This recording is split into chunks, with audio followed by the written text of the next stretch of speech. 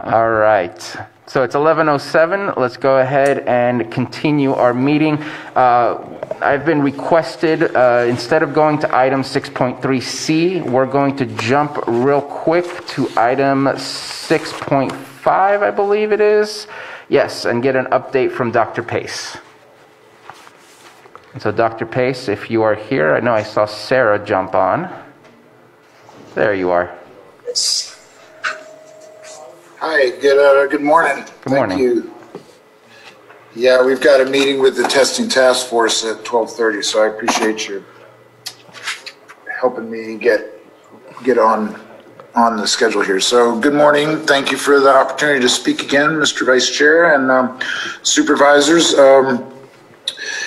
This is the COVID update, and basically, we are at over 1,000 total cases since the beginning of the pandemic. We're at 1,092 was the last count.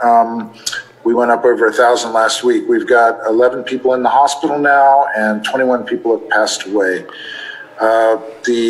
Sarah will show the, well, actually, Sarah, why don't you go ahead and show the data now. I mean, basically, we're in a significant surge, both locally and around the state, and Sarah can show you the specific data, and then I'll come back and pick up from there. So, thank you. And Jake, if you have not made Sarah able to share her screen, can we make sure that that's possible?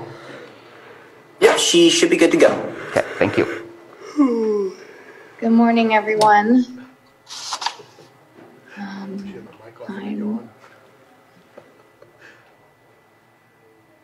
There we go. Okay, I'm going to give you a quick update. First, we're going to start by looking at cases in California, and then we'll look at trends and cases in Lake County. So these data were updated yesterday by the state, and you can see that we have almost 1.4 million cases in the state. And this dark blue line is the line that everyone is paying attention to and really concerned about. So this is the 14-day average of new cases that you can see has started to increase since late October to early November, to a high of about 18,000 new cases per day in California. Next to this, and you can see now a couple weeks ago, we were bumping up against our peak from the summer, and now we've well exceeded that. On the right, we're looking at COVID hospitalized patients in the state of California.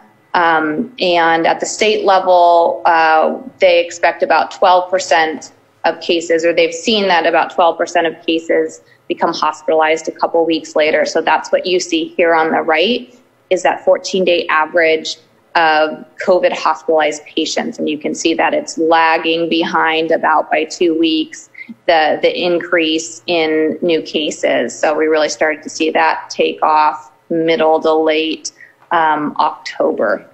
So now we have currently about 11,000 COVID patients hospitalized in the state of California. So the slope of these curves are what is really alarming.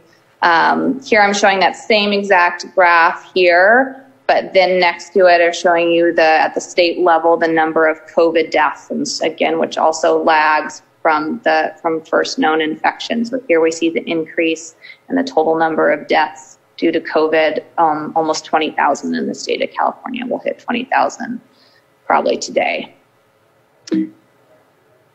And this is the indicator everyone's really worried about and paying attention to, and is what the new stay-at-home order that came about, was that last week. So there are about 1,700 ICU beds available in the state of California. You can see how it's been declining since about mid-October. Here I'm showing you the latest state data, the regional ICU capacity. That is the metric. So just as a reminder, when a region, the regions are listed here, goes below 15% remaining ICU capacity, that's what sets off the new stay-at-home order. you can see that Southern California and San Joaquin Valley are already under that order. We're in this Northern California region, which was about 28% yesterday. The new number will be released at noon today. It's dropped a few percentage points since yesterday. So here in Lake County, we have, as of just a few minutes ago, 1,131 cases. We have 158 active cases. This is the most we've seen by far in Lake County since the beginning of the pandemic. So about 160 people with known active infection right now. 952 recovered, and as Dr. Pace shared, 21 deaths. We've seen a 16% increase in cases just in the last 7 days, and a 37% increase in cases from about 2.5 weeks ago.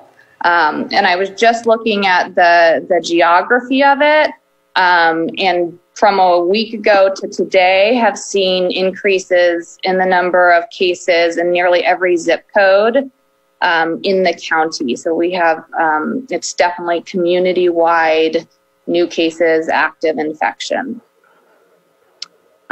Just again, to speak to some of the steep curve we're seeing here in Lake County, here are the number of new cases by month. So Sarah, can you hold on 1 second, please? Because there's a box that we're seeing on this screen, and I didn't even see what the title of that last screen was because of that box that's on here. And I believe that would be, Jake, if we can get rid of the remote assistance window. Is there someone down there that, I'm sorry, somewhere down there that could grab that mouse for me? Sorry about that. I'm just trying to follow, and I'm not sure what it is I'm following. And then, Jake, if it's possible to go to the view options and on the top. No, that works. No, the box right there, Sam, right there where the arrow is right there. It's in the way of the title. Yeah, that one. There you go. Okay, thanks. Yeah, thank you.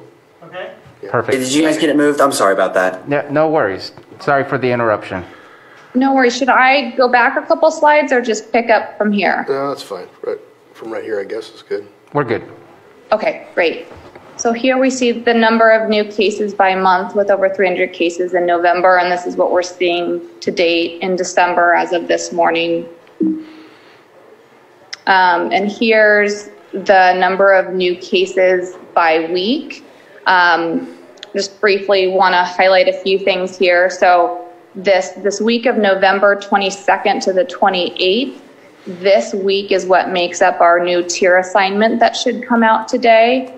In Lake County, if we have more than 43 cases, that puts us in the purple tier. So we'll have another tier assignment of purple or widespread today. And then you can see in gray, these numbers will change as we receive more electronic lab reporting. But for last week, we're already seeing over 100 cases. And I'm just going to go through this pretty quickly. This is the lag data that makes up our tier assignment today. But while Lake County is here in the green line, while significantly lower than the state daily case rate and the Northern California region, we're seeing about the same sort of rapid increase. So this increased about 300% from about 5 per 100,000 to, now my graph is cut off, to almost 20 per 100,000 in the month of November. What is Rancho again? It's the region of Northern California Health Officers. I don't know what the A stands for, I forget. Rural Association of Northern California Health Officers. Okay. So I highlighted that because that's right, our regional, how the state has determined our regional health system, our ICU metrics. So tracking their rate as well can help us think about what we can expect for our regional ICU capacity. Here, just briefly, the testing positivity in Lake County has gone up significantly in the last month. So that's shown by the orange line here. So it was at about 2% at the beginning of November, and it's at its highest point since the pandemic began at about 8.4%, which is exactly the state 7-day average, and Lake County has always been below that. These blue bars are testing, the rate of testing. So you can see that testing has gone up significantly during this time, similar to the state. And a few things I just wanted to highlight. What we're seeing locally is that we're looking here at cases in purple compared to the county population in this lighter blue. We see that 28% of cases in Lake County are between the ages of 20 to 34, yet they make up only half or 14% of the population. Additionally, what I've been watching is that we've seen, along with the geography with new infections throughout the county, also seeing, like some other communities, a decrease in Latino cases and an increase in white non-Hispanic cases and Native American cases. And we've seen that over about the last month in Lake County. Latino cases made up about 50% of cases prior to November, and now they're about 42% of cases.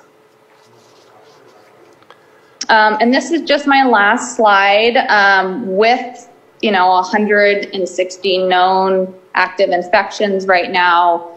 And throughout the community, I think that the settings where transmission is happening, everything that we can do as individuals and as a community to try to prevent new infections is really critical right now. We're seeing spread in community settings. We're seeing spread in congregate living settings, which public health is working hard to prevent and control. We're seeing spread to a smaller degree in workplaces, and then of course within households. So that's all I have to share. Thank you. Thank you. Thank you, Sarah. So as you can see, the situation is very concerning. And part of what you see from this is that when the positivity rate goes up, there's a little bit of a lag time before the case rate goes up, and there's a lag time before the hospitalizations and the people passing away goes up. So, and our test positivity rate continues to rise and continues to be very high. So that's worrisome as the wave kind of moves down the next couple of weeks. And I think a lot of what we're seeing now is the post-Thanksgiving rise that we were concerned about, and we're seeing that all over the state as well. So at this point, we are in the purple tier. We've been in a little over a week, and we are not in the stay-at-home order. About 85% of the state is in this stay-at-home order, which is a lot like what it was back in April or May under that. There's no outdoor dining allowed, no gatherings outdoors, things like that. But in the, Sarah was showing that Rancho configuration of the northern California counties, which we're a part of, which includes Mendocino, Humboldt, Del Norte, Trinity, Tehama, a couple more. It does not, Napa and Sonoma and Solano are in the Bay Area counties. So when the region goes into 15% ICU availability, that's when the state is saying that they will start us on the stay-at-home orders. I wouldn't be terribly surprised if at some point the state just makes a statewide declaration that everybody's going to be under it. But at this point, they've not been saying that at this point. So, our ICU rate has been reasonably stable over the last week or so. It's traveled between like 21 and 23, I think, and 28%, something like that. It's kind of moving back and forth. So a week or so ago, we were at about 16% before they even put this thing into effect.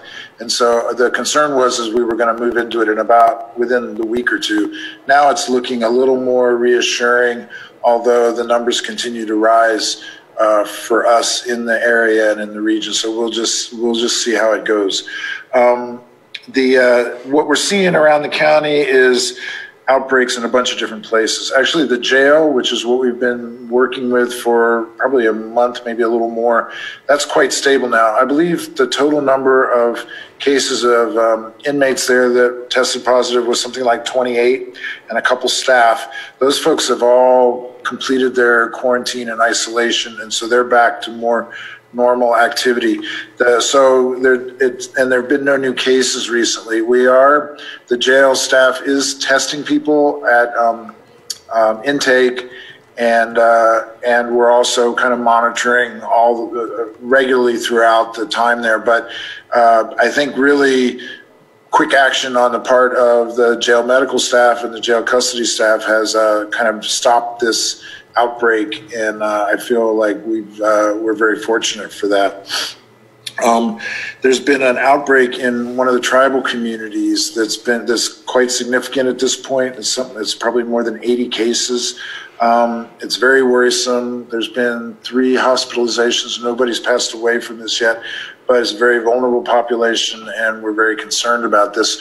Again, we're trying to do testing, pretty aggressive testing, and then trying to encourage people to stay home and not be mixing and not be doing community activities and moving amongst the houses. And so we're working with tribal health, we're working with the tribes, we're working with the state, and trying to contain this as best we can. The different nursing homes are having a few small events, but there's no big outbreaks at this point. The schools are there's multiple, again, small little clusters that are happening in the schools, but no major outbreaks at this point. Several of the businesses in the community we're seeing the same thing, where a case or two pops up, but as they have been cooperative in terms of helping us connect with the contacts and shutting down when necessary so that it can be disinfected. So we're just, there's just a lot of work going on in the community of keeping track of things and trying to address the different cases as they pop up, and having to shut down businesses, close schools for a little bit, these different things to try to manage and contain it. There's a lot of these different fires popping up around the community at this point. But the most significant outbreak at this point is in the tribal community. So to talk about the response in the county, the disparity measures that Sarah talked a little bit about, we are seeing a change in the kind of the configuration of who's getting it, who's getting the virus, who's the most vulnerable. There's a couple of RFPs that got posted earlier, about a week ago now, one for working with the Latino population, the other with working with the Native population specifically around outreach and kind of case management, resource management services. And those are out now, so if anybody's interested in that, I encourage you to look up on the Health Department website or reach out to one of us at the Health Department, because I think it's going to be out for another week. And we're hoping to get some good folks that want to work with this, and because there is some funds available to help. The testing situation is moving around a lot. There's, as Sarah showed on the graph, there's a big increase in demand now, and partly because of travel, partly because of just the increase in cases. So we are continuing to test everybody at the sites, and there's been a little bit of a slowdown in terms of the turnaround time statewide. That's at the state level now. Part of what's happening is, a couple different things are happening. One is because of the weather and because of some of the contract shifts with the Verily test site, we are going to be discontinuing the Middletown site and moving that day, which was every other Wednesday, to Clear Lake. So moving forward, we'll be doing Monday, Tuesday, Wednesday, every other Wednesday in Clear Lake, and then Thursday, Friday in Lakeport. We're also having some conversations about possibly discontinuing the Upper Lake site as well, although the next scheduled one is not tomorrow, but the week after will be happening in Upper Lake. But we're kind of having some conversations with some of the community partners about that. The problem is the numbers at these two sites were significantly lower than at Lakeport and Clear Lake. We're also having some problems with some of the settings for it. And also we're having to negotiate with the state and with Verily and OptumServe, which is another one, about ongoing services. And they were not very interested in the sites with the lower numbers. So I think ideally what we'll try to do is be in Clear Lake 3 days a week and in Lakeport 2 days a week. So the contact tracing is a bit of an issue now as well. With the marked increase in cases, we are having trouble keeping up and keeping all the data entered into the state system and just keeping on top of everything. We are getting some more help from the state, but those people have to be trained and kind of onboarded. And it's just, like for example, this morning when I got up, I had some contact with the nurses, and they said they'd had 30 new positive cases that had entered in from 11:30 last night when they got off the computer. By the time they got up, there were 30 new cases, and we simply don't have the capacity to keep up with that. So we're trying to get more written information out to people, trying to get it more automated. But I think people just need to realize that you will find out about your results, but you may not have the in-depth kind of case investigation, contact tracing that we were providing up until this point. And so if you do get a positive test, or if you are close contact with somebody, you need to take it upon yourself to inform people that you've been in contact with that they may need to get tested and take precautions as well. The housing situation, where we're really focusing on trying to isolate and quarantine people that test positive or that are at high risk. The SSTU program continues. We still have some rooms there. Elijah House is still continuing to function well with the homeless folks, and they're pretty much at capacity all the time at this point. Hope Center did open up, and they have 10 people there now, and they have 20 potential beds. So they're slowly filling that up, which is a great new addition to the community, and we're really excited about that. And the warming center, we talked about that a little bit last week, and Supervisor Brown brought up his interest in the fairgrounds, and I have spoken with Pastor Shannon, and I think Supervisor Scott is helping with that. So there was some financial requirements with the fairgrounds, but I think they're continuing to work with that. So maybe Supervisor Scott will want to let us know at the end here. And so in terms of surge planning, this is really what's being a big discussion regionally and around the state.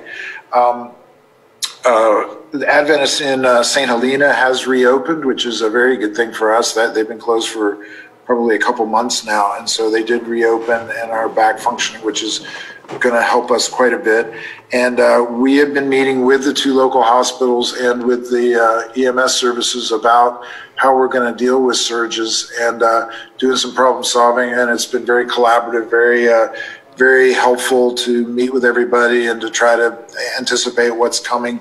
There have been some issues with transportation. They always are. We tend to be low in terms of our capacity with ambulance service, and I think this will be more of an issue when we have to transport more and more people out.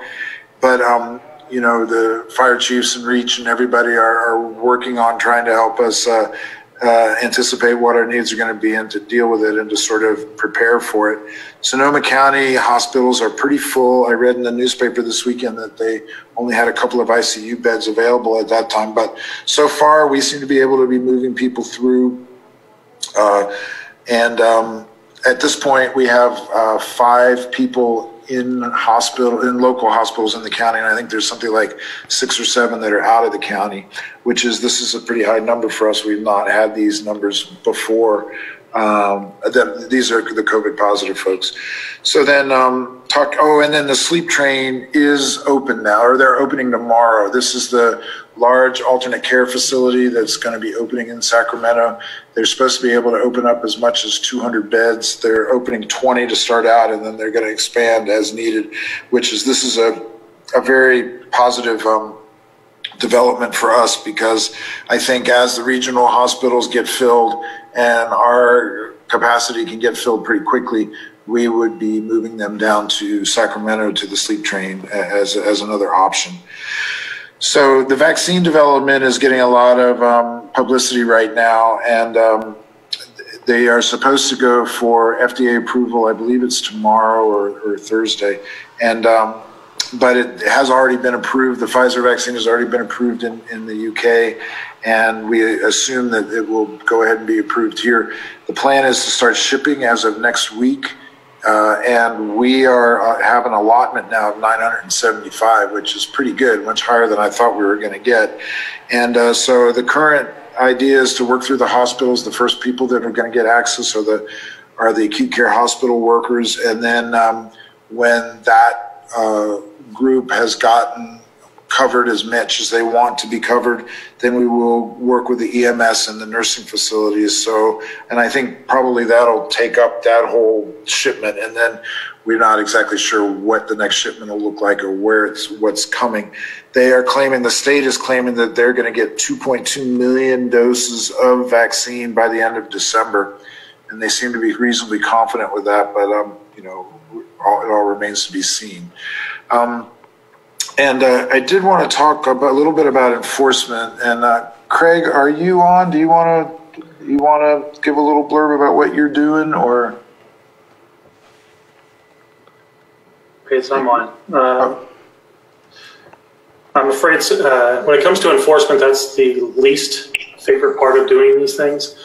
For the most part, I'm really happy to report that the bulk of our businesses have been doing a very good job of trying to stay within these, ever-changing requirements. For the most part, our office handles outreach and education for each of the complaints that we receive.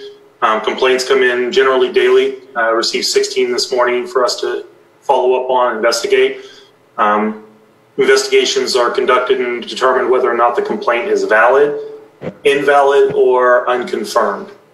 And right now, for the most part, we're finding that a lot of the complaints are going down as unconfirmed, in that at the time the complaint happened, that condition may have existed, but by the time we get to the investigation a day or 2 days later, we're finding that the facilities are in compliance, so we're just unable to confirm what happened. But on the whole, the managers of the facilities are doing a great job of responding when we ask them to talk about their masking policies or how they're controlling the number of people in the stores and so forth. It's been very good.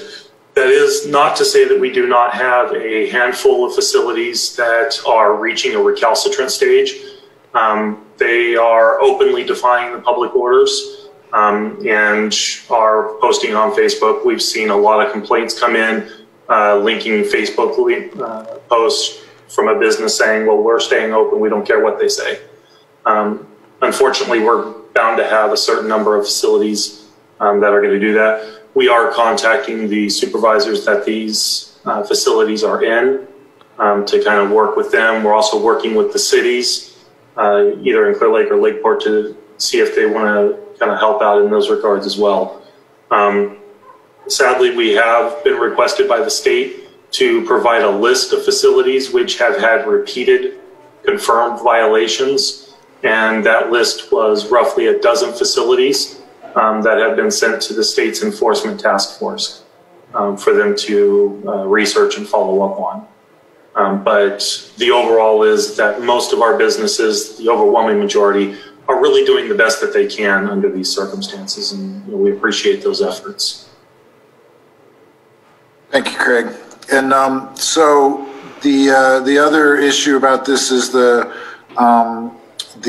sort of code enforcement positions that were approved by the board a couple months ago. We're in the process of trying to get the job description and kind of get the whole hiring situation together, and I think that's going to get posted in the next week or so. And so we're hoping to get some good candidates and get some training and get things going probably soon after the first of the year. So the last little piece of this is just, we are kind of, we're in a very challenging state. I think it's probably the next couple months are going to be very hard, and there's kind of no way around it. I know everybody's tired, and I know everybody's frustrated, and the businesses are hurting, and the kids aren't in school in a lot of places, and it's just been very challenging. It's been going on now 9 months, and I think we have a couple months more of very difficult times, and this is going to be probably the hardest because of we're going to start seeing more and more people getting sick, and we're going to start knowing people that are getting sick. And I think as much as people can really kind of focus and buckle down and just stay home and kind of delay the parties and delay the social events, the better it's going to be for everybody. I really think we are looking at the light at the end of the tunnel. Probably in a couple months, by March, April, things are going to be looking a lot better. We're going to start having more access to vaccine. We'll be able to be outside more and to open up the outdoor dining and things like that. And so I just think if people can, the Christmas holidays are coming up, the more you can just stay home, not mix with other families, not mix with your friends, and especially indoors, the better off it's going to be and the more people will be safe. The vaccine will be becoming more and more available. It's not clear in terms of the numbers, and they have a sort of a tier system of how we're going to distribute it, but probably most likely it's going to be something like April, May, before it's really available in the general public. And so I'm just, at this point, it's not clear when we would go into the stay-at-home order. But I think if things continue to worsen, that's coming. Is it going to be a week? Is it going to be a couple weeks? From where we were last week, we're about stable. So it doesn't seem to be rapidly deteriorating. But I think the more people can stay home, the more people can work from home, the more people don't go out and dine outdoors even, but just maybe go get to-go food and go home, the better off it's going to be and the less the transmission is going to be. Because the goal here is to try to keep the transmission down as best we can until we can get the vaccine out and get people vaccinated. So thank you for the opportunity to talk about this, and we can talk about any questions you have. Thank you very much, Dr. Pace and Mr. Weatherby, for the update, and also for Sarah, I forget your last name, Marikos, I believe, Marikos. Thank you very much for all the updates. Any questions or comments from the board? Supervisor Scott, you were mentioned earlier, wondering if you could provide us an update on the fairgrounds. Yes, the committee for the warming center meets every week. Our volunteer group has been getting bigger, so we are really trying to find a place that we can have the warming center open Monday through Friday. So we're going in that direction. I do have a question for Mr. Weatherby about your investigating. Are you also investigating stores that people aren't being allowed in because they don't have a mask? I know that came up in my district, that a store owner, denied entry to somebody because they weren't wearing a mask. I don't think that would be Craig. You're probably not doing that, Craig, because he's really doing the health and environmental health investigation. So I'm not sure how we would address that. I guess if we had a complaint, we'd probably go talk to them and see what was going on and let them know that people should, some people do have medical reasons to not do that. And so I think we would address that the same way we do that if we're getting complaints that people aren't wearing masks, is kind of go have a conversation and education session. So I'm not sure it would be Craig. It would probably be one of the other folks that would be going. I don't know, would you agree? Yeah, we have not been addressing those concerns. Our focus has solely been on complaints of masking not being enforced or indoor dining not being, prohibitions being enforced, things like that. We haven't really been working in the other direction.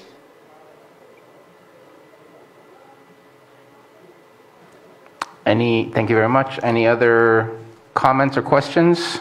I just wanted to highlight something, and I know it's probably been said, or I know yesterday it's been discussed when we're in COVID recovery, but just for the public to hear, the situation where it states the Rancho, 15%. So is that countywide or is that Rancho wide? So Northern California, or is that not even on the same realm?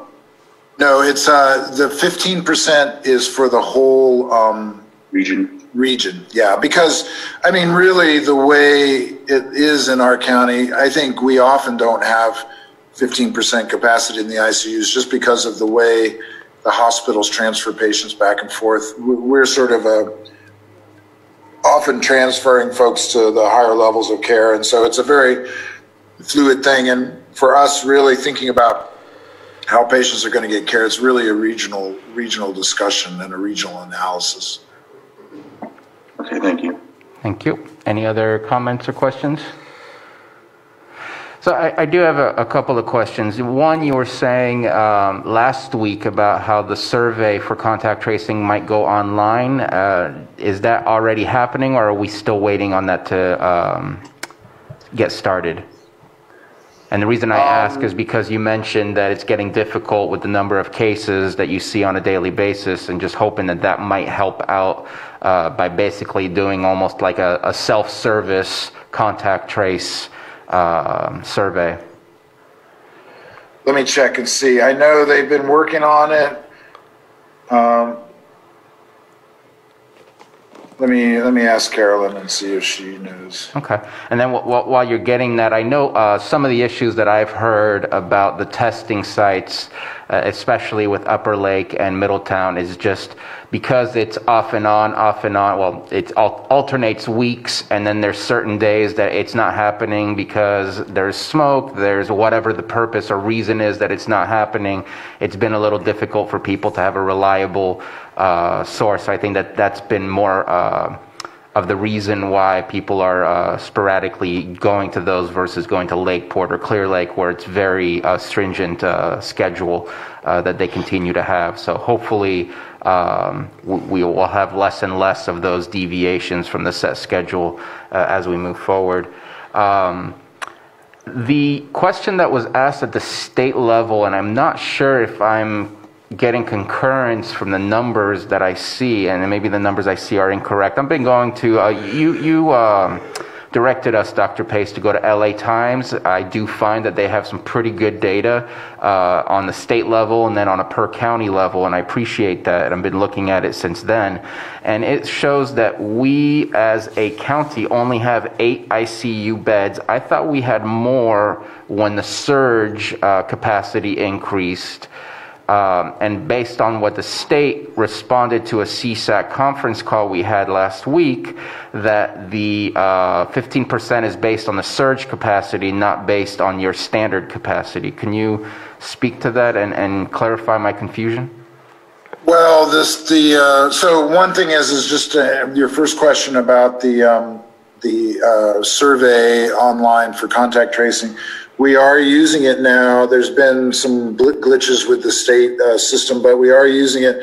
It can only be used for people that have cell phones, though. So because we're going through a cell phone number, so not everybody's going to be getting it, but but it is available and it's being used some now. The ICU beds. So our standard setup is 4 ICU beds at each hospital. Both of those can expand somewhat. You know, it's the question with these things is you can expand a little bit easily. So like each of the hospitals can expand 1 or 2 beds easily without too much trouble. It's sort of set up like that with an extra room and things. And then if it gets bad, like it was in New York, we can expand more. There are beds available, there is space available, but it's going to be suboptimal. The questioning is really staffing. So the way they talk about it is staffed beds. And so the way I understand it is we are already experiencing a little bit of some challenges with staffing. And so I'm not sure what exactly the number they're using locally. The hospitals communicate directly with the state for the ICU capacity, but it's not exactly a black and white number. It's more, I think they're probably using the 8 because of staffing and because that's sort of the listed thing. I don't, even if we expand, the most we're going to get to is something like 15 or something like that, unless we're really, really pinched. And having the staff that's going to be able to manage those kinds of patients, I think is going to be pretty difficult to find here without some state resources coming in. Okay, thank you for the response. Any other questions or comments from the board before I open it up to the public? Okay, Jake, let's go ahead and open up the Zoom room and see if anyone has a comment or question. All right, I sent an unmute request out to the Zoom floor. If you would like to make a comment, please unmute and state your first and last name.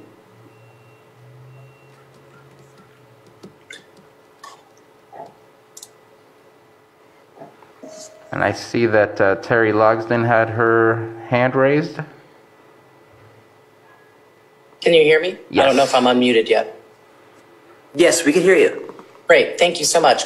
So my question is for Mr. Weatherby. He mentioned that he received complaints and he follows up on them. And I'm just wondering if the complaint process is still going through MOAC, or do you receive the complaints directly? Yes, all complaints are still going through the Mohawk, although occasionally we do have folks who will contact our office directly. When we receive a complaint like that, we will forward to the Mohawk, and then where everything will be compiled, and then we'll start the investigation once they kind of add it to their list. But yes, for the most part, all complaints are still going through the Mohawk. Thank you very much. Anyone else have a comment or question from the public in the Zoom room?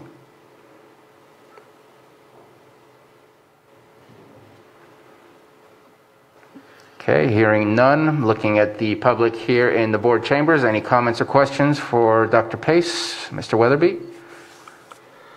No? Okay. Anything else from the board as I bring it back to the board? All right, thank you for all your questions. Dr. Pace, Mr. Weatherby, and Ms. Marikos, thank you very much for your update. Really appreciate that, and I think we got you out in time to get to your meeting as well. Thank you.